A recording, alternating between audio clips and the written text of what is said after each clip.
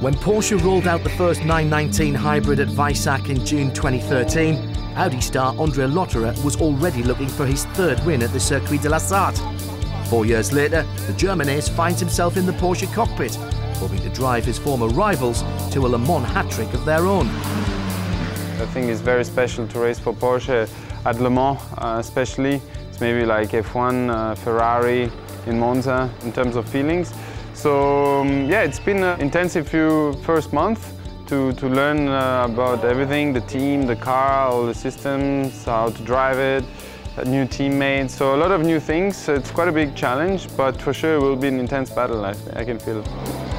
With third and fourth place finishes in his first 2 races, Lotterer has formed a fast bond with teammates Neel Jani and Nick Tandy.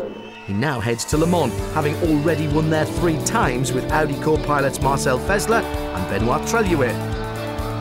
If you compare to what I had with Ben and Marcel, we came new together at Audi and we're there for 7 years, so it will take time to reach that level. And obviously we know each other from the WC paddock and having fun sometimes traveling together. But now we have to create our own team and it's happening, and I'm really happy to be on board with Nick and Neel.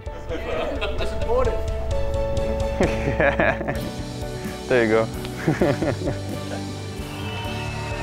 With Nick winning Le Mans 2015 at his first attempt was a great achievement, so I'm happy to have him on board with me.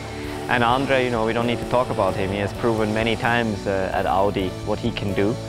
And really happy to have those 2 on board. And yeah, I think we should be a good team. Jani and Nick Tandy both experienced maiden victories at Le Mans in the past 2 seasons. And although it's 6 years since his first win, it's something their new teammate will never forget. For sure, the first victory at Le Mans will remain forever an awesome memory to share with the whole team and my teammates. And in 2011 it was an epic race.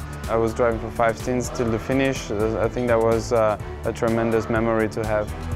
Lotterer once seemed destined for Formula 1. He was test driver for Jaguar back in 2002, but a race seat never materialised, and he instead found success racing Super Formula in Japan.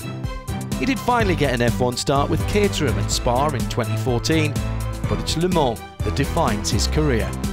I remember going with my father. That was my first experience there, and I just know Le Mans from watching on the races, and I was really in love with the Group C era.